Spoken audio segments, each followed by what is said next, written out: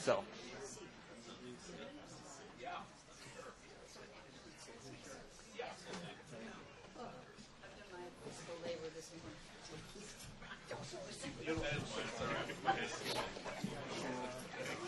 All right, if you'll grab your seats, we'll go ahead and get started. My name's Cornell Clayton. I'm the director of the Thomas S. Foley Institute.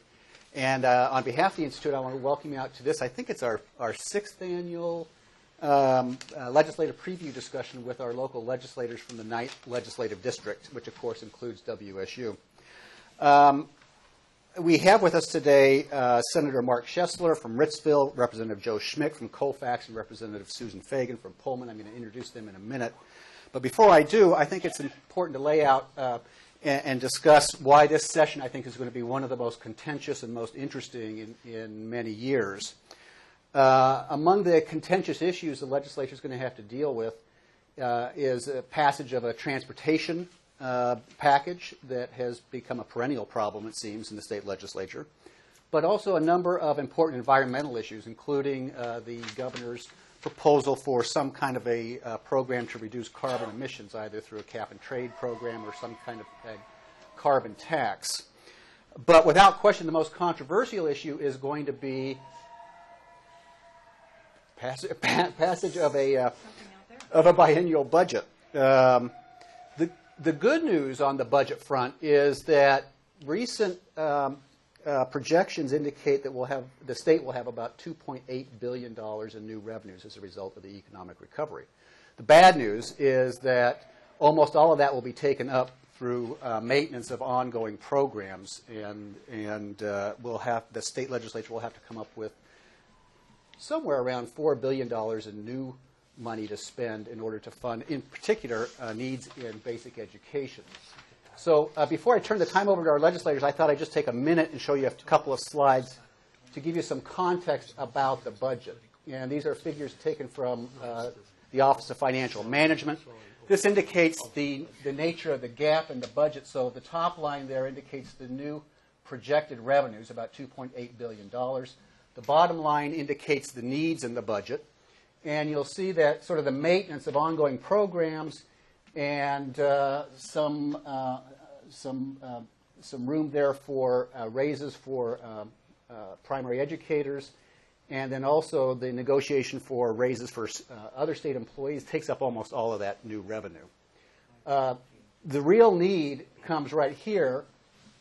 The McCleary decision is a Supreme Court decision that requires the state legislature to allocate more funds for basic education. That's projected to cost about $1.2 billion. And then voters just approved Initiative 1351, which requires the state to reduce class sizes and will require the hiring of thousands of new teachers across the state. And that's projected to cost about $2 billion. So that's the nature of the problem the legislature faces in terms of the budget. Of course, they can make up this gap in one of two ways. One way is to do it through cutting programs and finding more budget cuts. The problem with that, of course, is this indicates the budget right here. About 2/3 of the budget is what we call non-discretionary, meaning it's required by either federal or state statutes.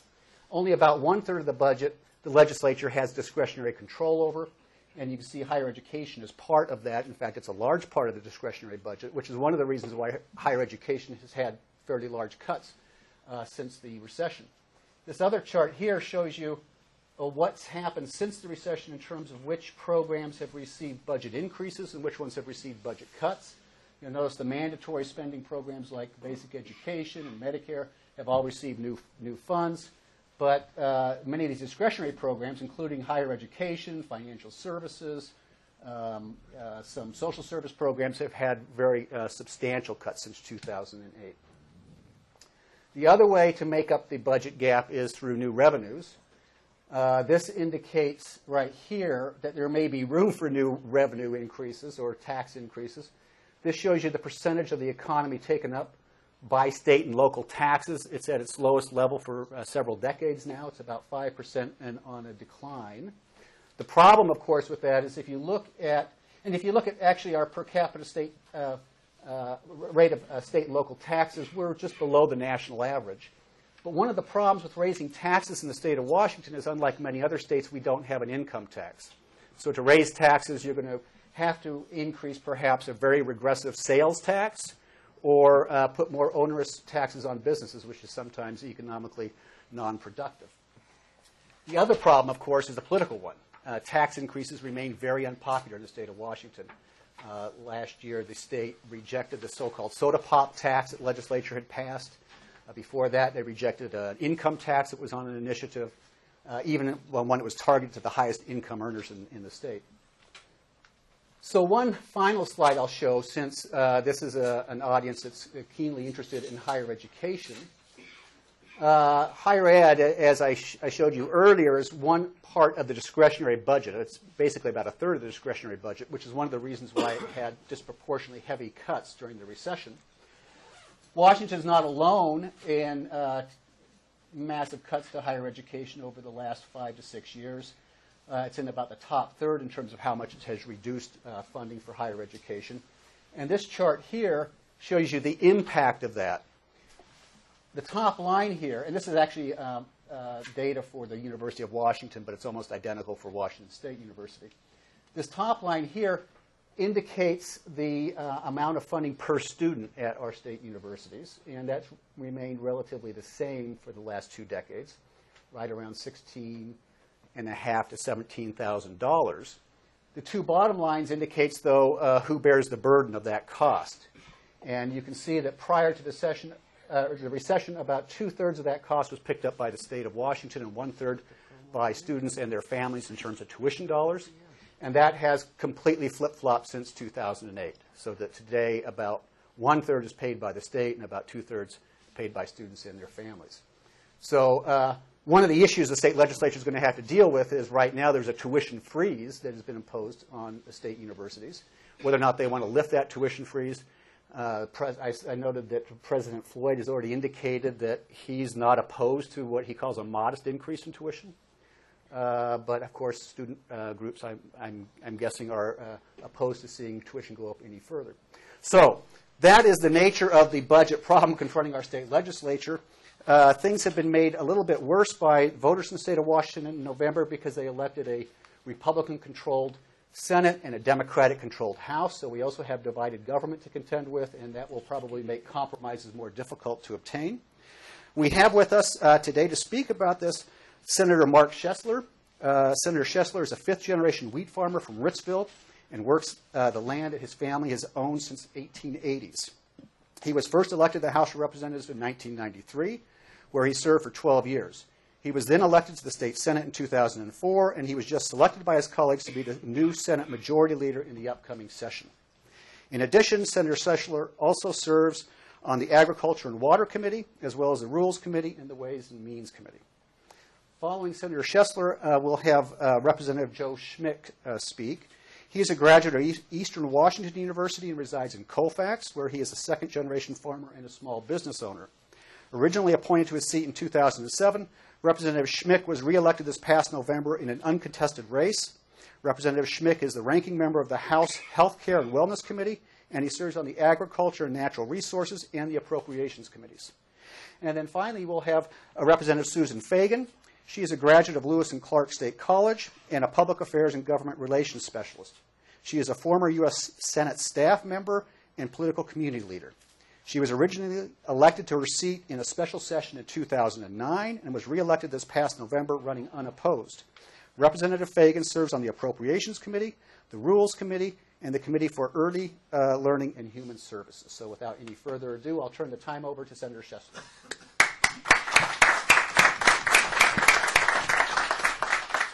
Well, thank you very much. It's great to be here again. One of the first things I'd like to do is take credit, give credit where credit is due. We have a lot of WSU students that come and serve as interns. My intern from last session, Stephanie DeHart, is back there. Smile, wave, Stephanie. She's going to be working in the Senate this session for Senator Becker, who's the health care chair. I think it's going to be a great fit for Senator Becker and for Stephanie. Those of you who are interested may want to consider the internship program. It's not a lot of money, but it's some great experience, whether you ever enter public service or not. So I would encourage you to think about that opportunity. We'd rather have more Cougs and fewer from the other institutions of learning. The budget clearly is a forefront, but take you back a little bit. 2 years ago we formed a majority coalition in the Senate that we were going to do things differently. And we faced a budget deficit that seemed insurmountable to many. We passed a budget with bipartisan first time through, 43 votes through on the final budget in a body that was 25-24. So divided government can and does work in this state. This past year, we passed a supplemental budget 48-1. So if you're worried about divided government, that this is the same as the other Washington, don't believe it for a second. I've known Senator Hargrove, who's the ranking Democrat on the Ways and Means Committee, for over 22 years. There are ways to get things done. So I'm honored that my colleagues chose me to be the next majority leader. Pleased that the voters liked what the Senate was doing well enough. They rewarded us in the 2013 special and 2014 elections. But getting on to the budget, like I said, it's a perennial. I mean, I just don't really remember too many budgets in 22 years that didn't have a deficit going in. It's almost like Groundhog Day, folks. I mean, it's just the size of it or whether it came from a recession, from voter-passed initiatives, but it's kind of a perennial. And I like to think that, as I told the Association of Washington Business last week, the glass is half full. We've got $2.8 billion more money to spend. Every single month since we wrote the budget, actual cash collections have increased above projections. Pretty consistent trend line we're on. The wannabe economist in me says that low gas prices and holiday shopping are probably a good thing. I noticed since the Apple Cup gas has gone down about 25 cents in town. That's certainly going to put a little more Christmas cheer into Pullman in the coming year. So I think that going through the slides, OFM works for the governor. They're not like the Congressional Budget Office. They do work for the governor, and they do have a predetermined outcome of what they would like to see in a budget, which may be different than what we or the state as a whole wants as a budget. And clearly you evolved to the McCleary decision as one of the big drivers in this. Well, the minimum payment, as I understand it, is actually only about $750 million. That's on top of just over around $1 billion we put in new and real money last biennium. First time that trend line in education versus general government has changed in 30 years. It took us 30 years of that growth. That what we did, we slowed the rate of growth in general government and increased the rate of growth in higher ed and K-12. Not real radical thinking, but it started to turn this ship around a little bit, which you could see in the fact that we didn't have to raise tuition for the first time back-to-back years in over 30 years. So the course of the ship has turned a little bit. The other is a question of priorities. Within current law budgeting and a 4-year balanced budget law, which we're the only state in the union with a 4-year balanced budget requirement, we assumed a cost of living increase for educators because I-732 has never been repealed. So that was assumed in a baseline budget that was balanced for 4 years when we left Olympia. Then you get into the collective bargaining agreements. If we are being held in contempt of court for not funding basic ed as 9 justices would like, why would we fund collective bargaining agreements first and education last? That's a question I think deserves an answer. Why do they get funded first? Now, the governor agreed to binding interest arbitration with the Teamsters, who represent our corrections officers. It was for everything but salaries, but submitted to arbitration and gave a 10% pay increase for the coming biennium or better. Who in this room is going to see 5% or more a year the next 2 years? Anybody? Okay, well, I think the collective bargaining agreements were in excess, and if we're truly in contempt of court, we should be looking at those areas that are problematic first. We have a lot of budget tools in the toolbox that we can use. The voters of this state have approved a constitutionally protected rainy day fund. Now, I would never, ever advocate that we should use it for ongoing expenses. You have to have sustainability in budgeting. What I do believe, one of the small tools in this toolbox is we have a pretty healthy forest firefighting bill from last session. You got to pay your bills. That's a one-time expense that the rainy day fund was envisioned to consider, is things like that that are truly one-time. Now, as we go into the rest of the budget discussion, Andy Hill, the Ways and Means Chair, sums it up like this. This budget without McClary on a difficulty scale of 1 to 10, no taxes, go home in 105 days or less, about a 2. With McClary, with no general tax increase, about a 6. Throw in 1351 and we're at 12. But clearly, 1351 is wrought with problems. I'll give 2 examples of school districts that you can probably identify with. Pullman School District has just added capacity. Their bonding capacity is at the max. They can't bond another dollar. So we would have to go to a dangerous debt level to build the facilities or fully fund local school construction from the state. Go to the opposite end of our district. Pasco is the fastest growing school district in the state. Build a new building, when you occupy it, it's already over capacity. They're above their bonding limit. So where are we going to put all these kids if we literally follow 1351? Then pose this question. Calls for somewhere close to 15,000 new teachers. Does anyone really believe there are 15,000 teachers in and around the state of Washington ready to go to work where we need them, when they need them, in 2 to 4 years? You probably aren't going to get the great teacher you think your kids are going to get. Just not real likely to happen. And you pay for a lot of classified increases that go with this, that pay for, and the local levy.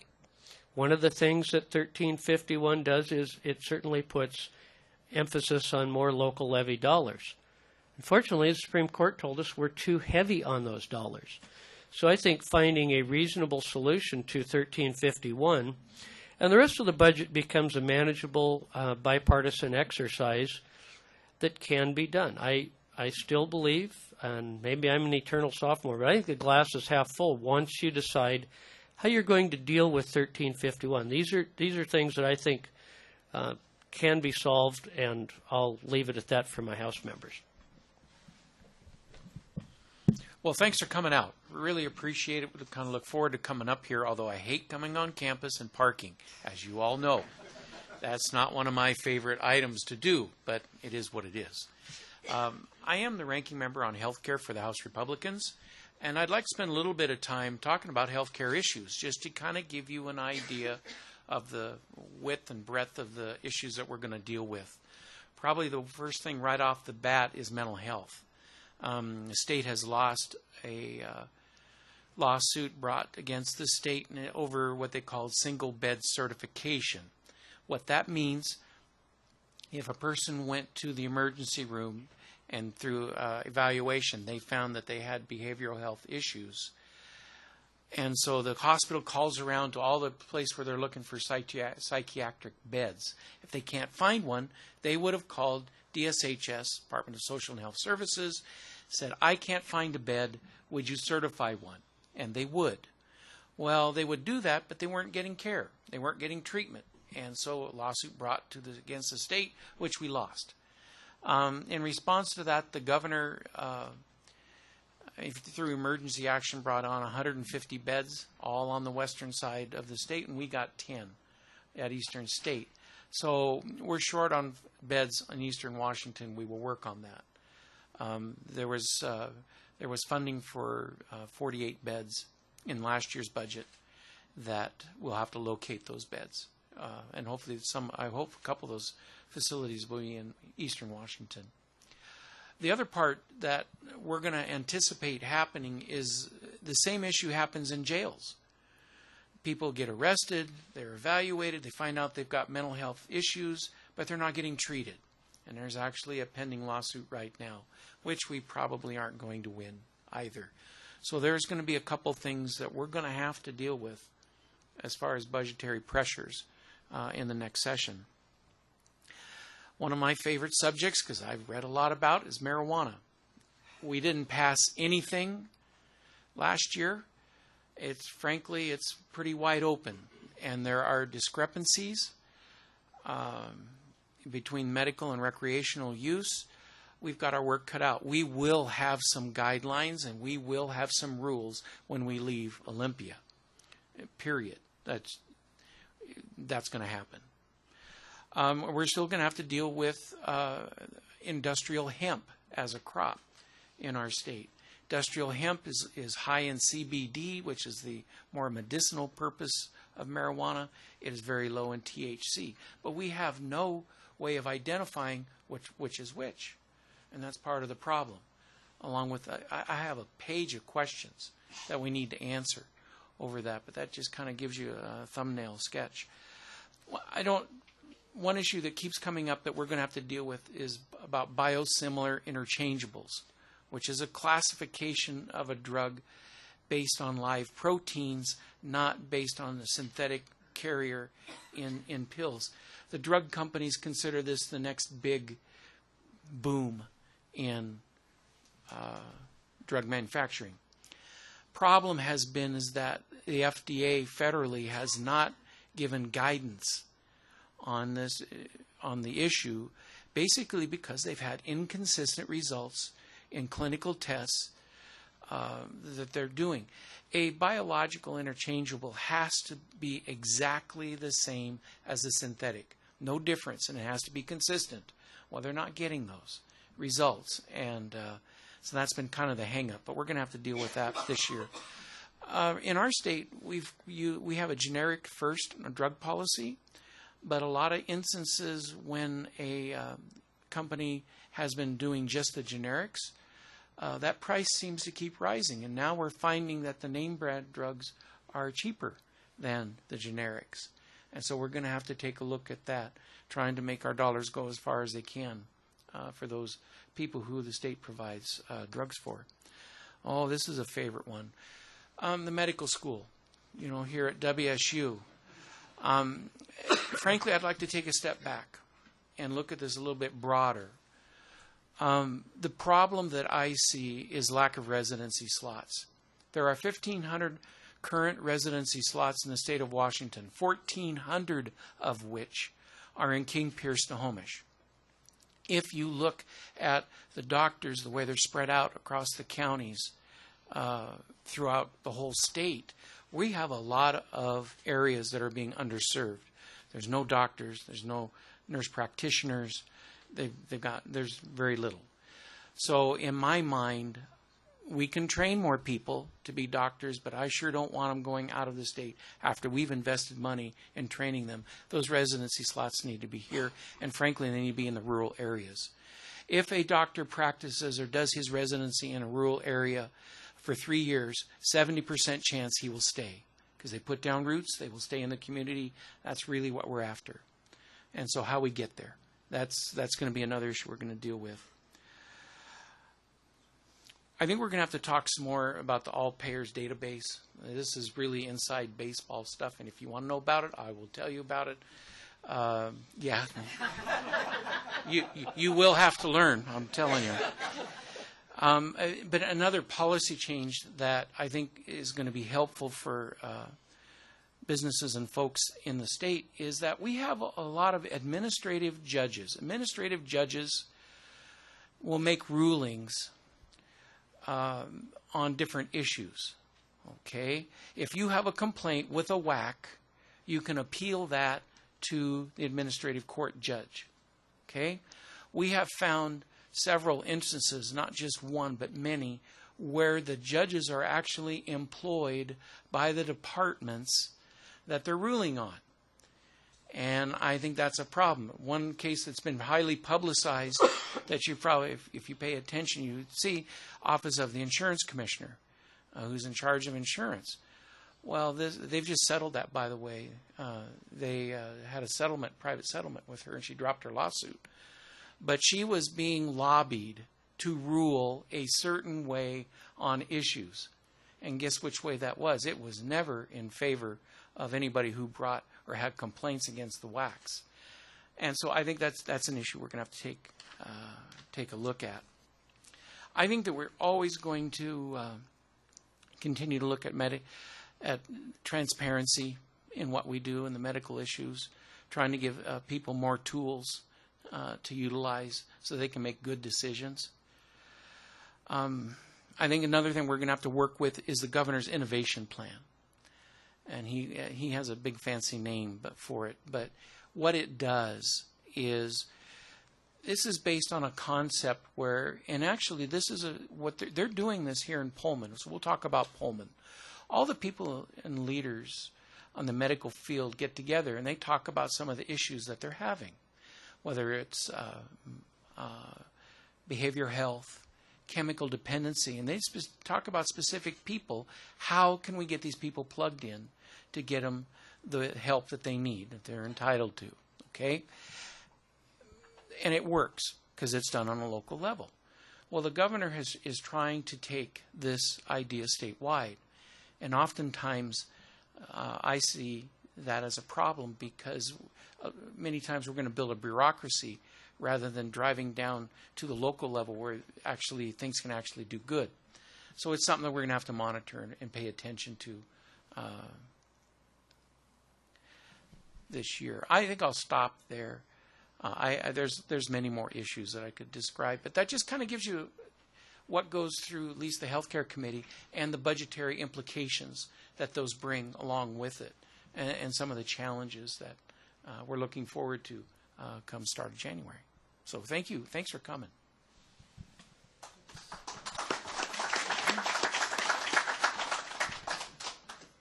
Well, I'm going to take a page out of my senator's notebook and publicly thank Stephanie Logan. Are you still here, Stephanie, somewhere?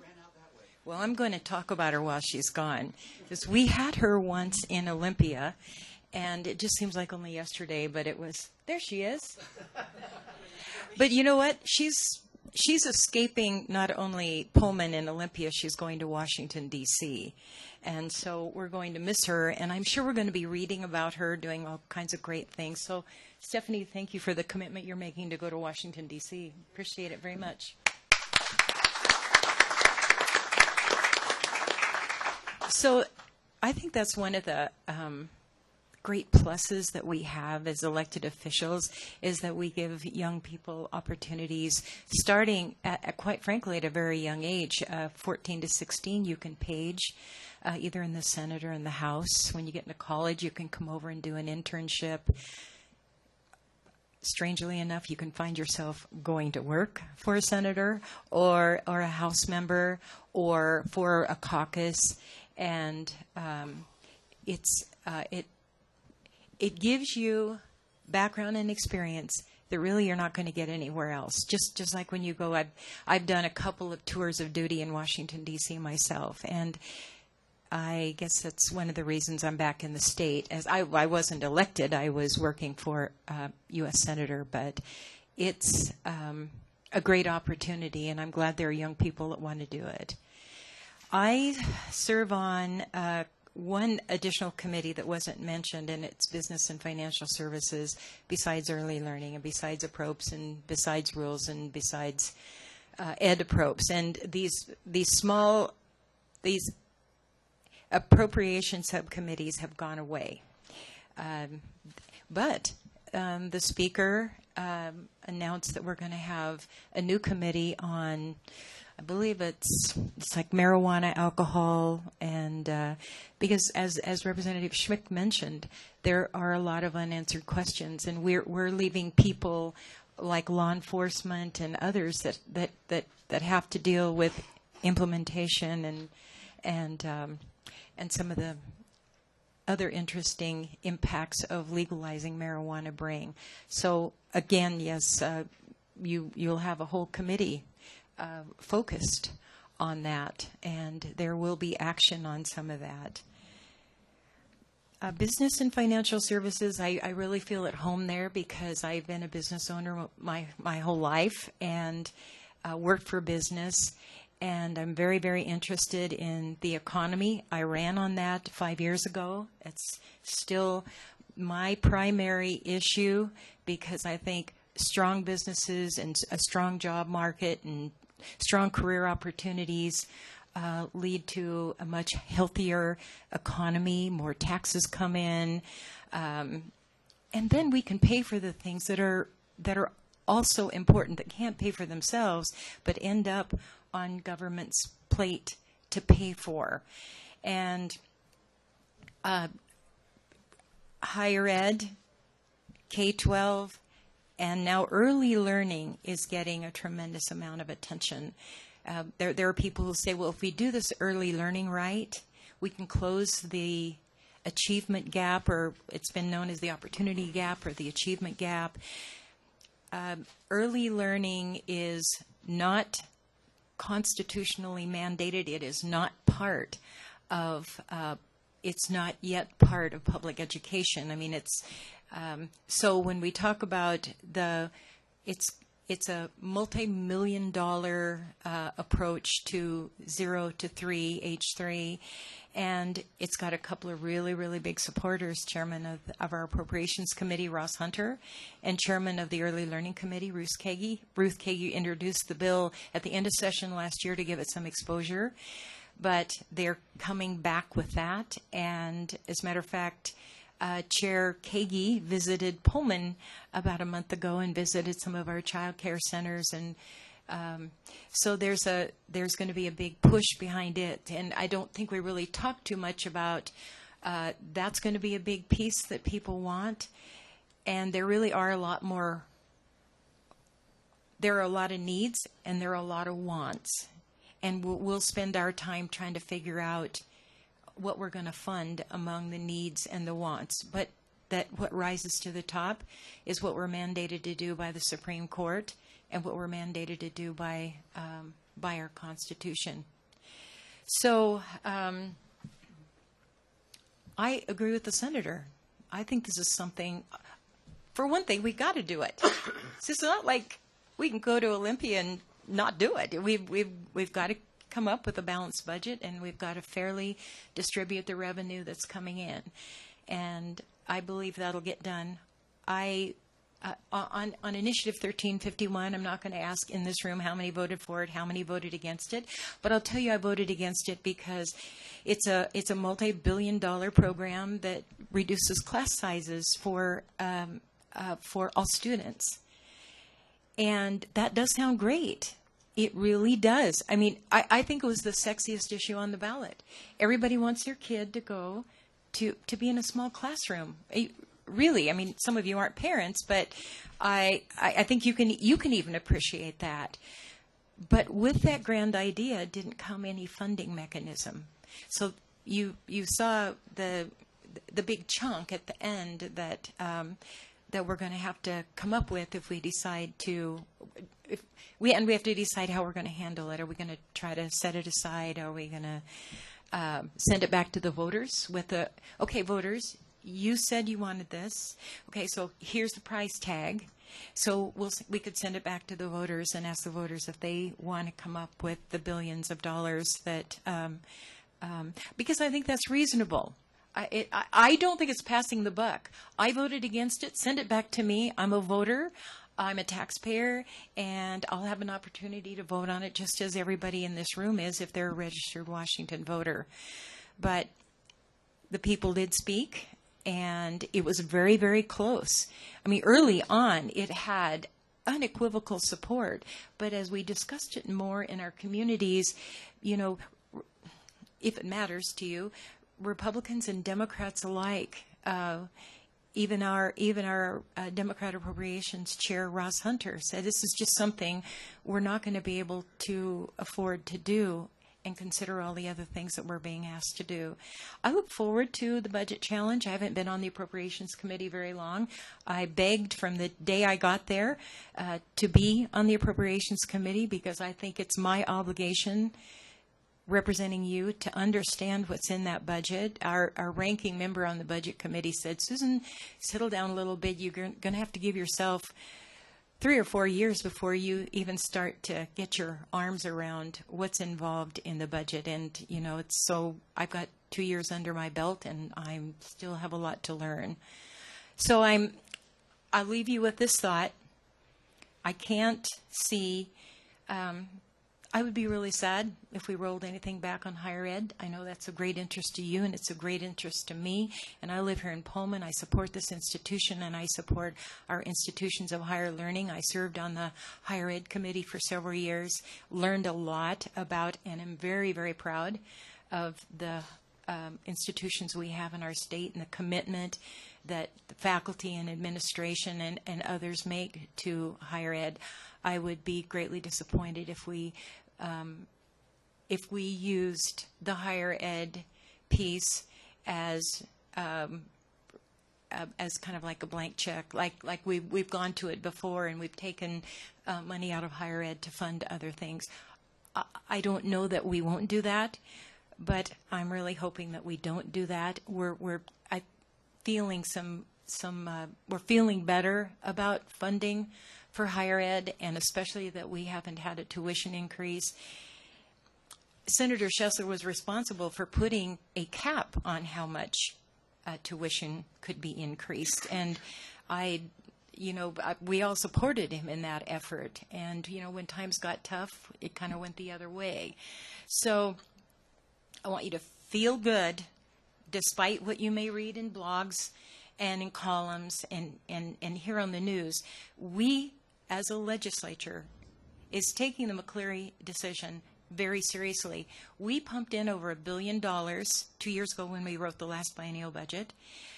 We pumped in another $60 million when we did a supplemental a year ago. We are reducing class sizes where this is what the Supreme Court said we had to do. We are reducing class sizes where research shows that we get the biggest bang for the buck, and that's the early years, kindergarten, first, second, third grade. We are implementing all-day kindergarten, and we're starting with the high poverty schools first, but over the next couple of years, all schools will have an opportunity to offer all-day kindergarten. We've lengthened the school day for 7th through 12th graders. We've got a new transportation formula, so our school districts, and especially so many rural school districts, deal with transportation dollar shortages because, if you're sitting in a city and you measure everything by blocks, you don't really understand country roads and uphill and downhill and curves and grades and things like that. We've improved that. And then we've also pumped additional money in and met the Supreme Court's requirement on what's called MSOC, which it's material, supplies, and operating costs. It's like keeping the lights on. So feel good, really, about the progress that we're making in funding K-12. Thank you. Okay. So we have about 15, 20 minutes for questions and answers. And let me just begin. 2 issues that didn't come up, and maybe we can get short responses to. One is, what's the probability that the tuition freeze will stay in place? And secondly, what's the probability that there'll be any kind of carbon tax that's passed, and in particular as part of a grand bargain to fund education? Why is everybody looking at me?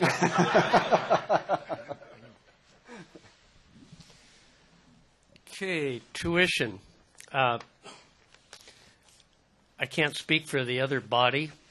I would say I'd give a 70-30, 60-40 chance that the Senate doesn't raise tuition in our version of the budget. And what we've learned is that anything over 5% jeopardizes the viability of the GET program. And Freezing tuition took us from a $610 million unfunded liability to a positive balance in 2 years. That's good public policy no matter what your priorities are. Carbon tax. Slim and none and slim left town. What it is, the reality of it is, look at the median income legislative district. If you're making $90,000 to $105,000 in a King County district, an uptick in your costs, pretty manageable. You look at a median district that's in the upper 40s in a county or legislative district. It's a big deal when your utility bill, your gasoline bill, and the like goes up. And some of the job creators. Carbon taxes, if you run a food processing plant with natural gas, good luck. It's going to be a problem. What I see are a lot of smart economic decisions that make good environmental policy. Curtis King's worked for 2 years to get the state ferry fleet over to liquefied or compressed natural gas because it saves money, burns cleaner in the ports, and it reduces carbon, which is popular in other parts. If you go to Pasco, you look at Basin Disposal Incorporated, converted a whole truck of garbage trucks to natural gas. Why did they do it? They did it because it made great economic sense for their bottom line. Their customers like a clean burning garbage truck coming down the street or down the alley. And oh, by the way, it made good environmental sense. So I think we're going to look at those type of solutions that we get economic and environmental wins across the board that will benefit all. Okay. Questions from the audience? Yeah, here. So, should I stand up? Sure. So I have a question about vocational school. I moved to Eastern Washington. I did AmeriCorps for graduate school. I worked in Adams County. I worked around the Conservation District. I know part of the issue was command and control, but I worked at livestock exclusion. I'm kind of curious about the legislators' perspective on that. But also, I know that for me, it's a modified trade school. And with wind energy, it's about sending people to vocational school. We send people to vocational school to work on these big turbines. And I feel like if we had an army of farm workers as opposed to an army of scientists, we could get more done in the field sometimes. So I'm just curious about how it's going with the defense project. Well, I would just say, don't you think we need both? Yeah. And I've often said, I totally support STEM programs. I mean, we're starting STEM real early. You're talking about scientists and engineers, and those jobs are going wanting in this state as well. But we also have jobs going wanting that you describe, and we're having people leave the state to work elsewhere. We're not growing our own. So I think we definitely want to focus, and I believe we are. I think that our community college system that emphasizes vocational courses, second only to Florida, one of the finest community college systems in the country, and they have programs that community colleges are a little more nimble. They see what the need is. Take a look at Walla Walla Community College, where they're training people in diesel mechanics. They can't keep people in the turbine program long enough. The companies come in and hire them before they're even done with their coursework. So I think, unless you know different, the information we get and the observation I'm making is that we're doing really a good job of paying attention, and we understand. I think we have to emphasize more, though, the importance of carpenters, electricians, plumbers. I mean, we need those people. So it isn't all about the emphasis on getting science, technology, engineering, and math students going through 4-year institutions and above. It's also making sure that we say it's not only okay to be the craftsman, we need those craftsmen, and that's you can be as proud to be a craftsman as you can if you're going to be an engineer. Can I follow up on that very quickly? Not everyone's cut out to go to college, and I think we need to realize that. Working in the trades is a very honorable and profitable profession, and when we try to put everybody round peg into a square hole, it does not work. And no child left behind doesn't really give us a lot of flexibility in that respect, because not everyone's cut out to go to a 4-year institution. Let me call on my retired colleague, Nick Loveridge, who gets to come in sweats nowadays. Thank you very much for coming, and thank you for sharing. I've been watching the legislative process for 2 decades now and participating in it, and I have to say that I'm really happy that we have such great representation from the 9th District. At this critical time, to have a leader in the Senate, to have capable people in the House, it's going to be a tough session, and we're glad you're there. But you dodged the question about the medical school. I mean, our Board of Regents, our president, everybody stuck their neck out in Spokane about this medical school. How do you feel about it, and how do you see it fitting into the mix of things that have to be decided during this session? We're in a shortage of doctors, and you've got 2 medical schools already. But again, you got to take a step back. It's not just about graduating medical students. They have to have a place to practice residency. So we can move ahead with the school, sure, go ahead, and it takes time to build these residency programs out in the areas. 3 years a lot of times. If we don't have spots, we're going to educate these kids. I'm sorry, I'm old, I can call you kids. We're going to educate these kids, and they're leaving. I don't want to invest the money if we're not going to have the spots to keep them here when we're in a doctor-poor area. That's really how I feel about it. We've got to. In that regard, are you seeing residencies in smaller hospitals in rural areas as a primary kind of focus? Well, I think we have to push that in that area so they just don't stay in King, Pierce, Snohomish. And it's not just Eastern Washington; it's the peninsula. It's Skagit and Whatcom counties. It's Clark County. I mean, you take out those 3 counties, it's everywhere else.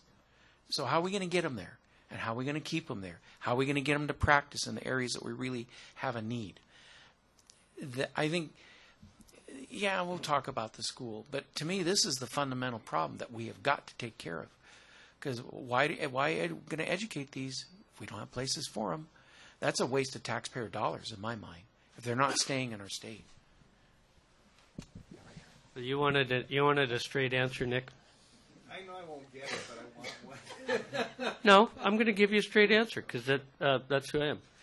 I support the WSU Medical School there. And the reason why, I learned a lot from the late Senator Eugene Prince. And Gene Prince always believed that the University of Washington was not nearly as committed to access as WSU and other universities. If the University of Washington was as committed to access in that medical school as they should be, we wouldn't be having this conversation. That's why I support it. As the residency program, I look at my colleague Larry Haler from the Tri-Cities, serves with Susan and Joe. They have all of the medical infrastructure to expand residency in the Tri-Cities. And they look at a surrounding area of the Tri-Cities. They support an osteopath college in Yakima. Other states have multiple medical schools. We're going to phase into this thing slowly, but I support it. I have to be straightforward. Okay, right here. I have a comment to make about the marijuana industry and about citizen safety in particular. The banking issue with the pot shops, there's no banking, so they're cash only. And I feel like it is putting citizens at danger. The students and residents who work in the pot shops and who shop at the pot shops are basically sitting on a growing pile of cash. And it's really scary for the people who work there, and then also just for the people who live in this community. And also the paying of the taxes, which has to be done all in cash. And so so we have private citizens who are driving around with lots and lots of cash in their cars, and it's kind of taking us back to the Old West, and we're waiting in fear of somebody being hurt or killed, and really it's worrisome. And I know that you guys are going to work on this issue, and I just wanted you to hear from somebody who lives in this community who's worried about somebody being hurt or killed. And rightfully so. But this is a federal issue. This is still a Schedule I narcotic. And unless there's some action on a federal level, we've got some challenges there. But no, we're well aware of the temptation, shall we say, when there's that vast amount of cash sitting around. It's one of the issues we've got to work on. Can I just quickly, the Business and Financial Services Committee on which I serve, we just had a hearing on this a couple of weeks ago, about a month ago, and bankers came before us and said, some of them are willing to step forward, but there needs to be legislation in place that, protects them, so to speak. As Joe mentioned, there's a federal issue here as well. But we do have, and I can tell you, it's a bank in Spokane. She spoke to the fact that they are willing to do that, and they'll be working to be part of the banking structure once there's that approval. Savings and loan. Matt? Let me follow up on Dr. Loveridge's comments by first saying, as a former legislative rep, we are very fortunate to have the three of you in the legislature. But let me follow up on Nick's question. Mark, thanks for being so direct. I wonder if the two House members can say whether they're prepared to vote for the Baumgartner bill as it's been presented, which is to do away with the 1912 restriction on medical schools. Are you willing to go that far in this process at this point? I haven't read the bill, okay, because frankly I have my hands full with House bills. Let me just say this. We're going to support we built the building, and in Spokane, and if anyone thought you're just going to build a building, you're not going to staff it, you're naive. It will take time to ramp up and to get the proper people in position, but all I'm saying is that we've got to focus on the residency side as we're doing this, or else it's an exercise in futility. Agree. I mean, you directed it to both House members, and I think I would be irresponsible if I didn't say let's look at the bill and then we also need to look at it in terms of the budget. And I know it's only about a $2.5 million request this year. I say that like $2.5 million isn't very much, but I mean it in the grand scheme of our budget. So, and just let me say that, right, the senator's right. We wouldn't be having this discussion. What if UW had shown as much interest in Eastern Washington last year or the year before or 10 years ago as they're showing right now, because now they're talking about working with Gonzaga. They found a building up there that's right on the edge of the campus. And so, now they have a real interest. I think that's going to benefit us. Yeah, right here. Yes, I'd like to second the comment about the marijuana. I'm Dave Harlow, local farmer, but my friend opened the marijuana shop. And since I knew these people for 20 years or so, she sent me up here to talk to them. The problem, in addition to traveling to Olympia to pay the excise tax, when we could go to Spokane, is ridiculous. It's ridiculous because the liquor board and the DOR are going like this. Yes. They said, the DOR went to the liquor board and said, hey, let's go together and buy some Bill County machines, because they got rid of them years ago. They wouldn't do it. You guys can fix swallowing the state agencies, so do it. Yeah. Okay, we have time for one last question right over here. I'll defer to her. Okay. So I wanted to talk a little bit about the transportation plan, because the bills, that's always huge and contentious and incredibly complex. And I guess I just want to make some comments. So here in Pullman, we've been working hard on trying to envision transportation in a more modern sense and thinking of it not just as roads and trucks and cars, but rail lines and alternative forms of transportation, including buses and multimodal trails. And we have an opportunity, probably are aware, that the rail line between Pullman and Colfax is no longer functional because the trestle burned down. And the DOT has determined that the cost of revitalizing that trail is excessive. And so the part of the Bob Westby's work with the transportation rail line study that he's been doing is that that rail line will not be revitalized. And so we have local interest, significant local interest in rail banking that line and preserving it for future use, either as a rail line, if that becomes more viable, but in the meantime as a trail for recreation and for transportation.